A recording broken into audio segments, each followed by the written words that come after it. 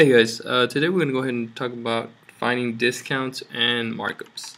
It may be easy for some, but I just want to go ahead and go over it because it does give some students a difficulty. So here we have an example, $60, and we're going to go ahead and take 10% off. And you've probably seen this at the store, so we're going to go through it nice and easy. It says find a discount amount, and then it says find a sale price. Okay, so it's two different parts of the question.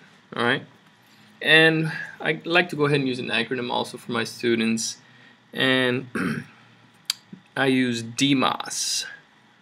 Okay, and what I want you to do is understand what they're asking you. We're starting with $60 and we're gonna take 10% off, so we're gonna go ahead and subtract. So this is pretty easy. D stands for decimal. Okay, the 10% we got to make it into a decimal. M stands for multiply. We're going to go ahead and multiply times our value, which is 60. 10 times 60 is 600. We have two decimal places, so it'll be $6. And then A and S, it's either add or subtract. If we're gonna mark something up, you're gonna add the value. If they're asking you for a discount, you're gonna subtract. So this value here, the $6, that's our discount amount. Okay, sometimes you got to be careful because sometimes they'll ask you for the discount amount. They won't ask you for the sale price, the discount amount. Okay, now what's the final sale price? Well, we're gonna go ahead and subtract $60 minus $6 is gonna give us $54. Okay, so the final sale price is about $54. Okay, of course you have taxes. Alright, so that's how you would do that one. Now here's another way that you can do it too. And now this is 10% off. Okay, remember when we're talking about percent, we're talking about 100.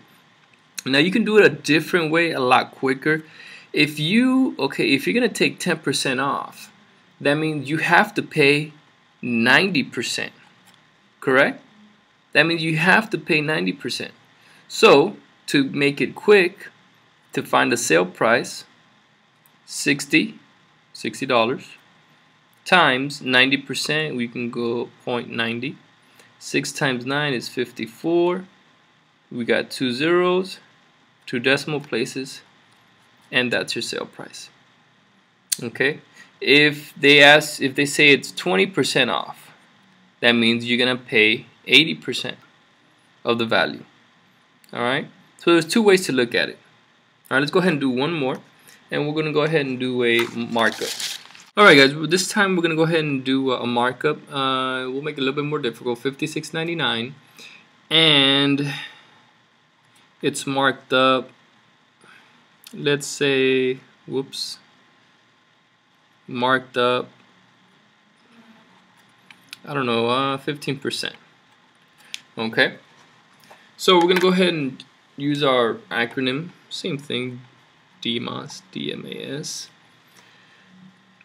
Okay, now we have 15%, that's my decimal, 0.15. Multiply, now 56, I don't want to do 56.99, so I'm going to do 57. Remember, work smarter, not harder. And when you multiply these two values, if everything goes well, you should get $8.55. Okay, I'm hoping and I'm assuming that you guys are pretty good with your decimals, multiplying. And the last one, addition or subtraction. Now because it's a marked up price or value, we're going to go ahead and add. So we're going to add 57 plus $8.55. And remember, when you're doing this, okay, make sure you put that double zero over there. Okay, and you should get $65.55. Okay. So for marked up or discount, change whatever it is, whatever percentage into a decimal, 0.15, multiply, and then we're going to either add or subtract based on what they ask you. Alright guys, hope this helped. We'll see you next time.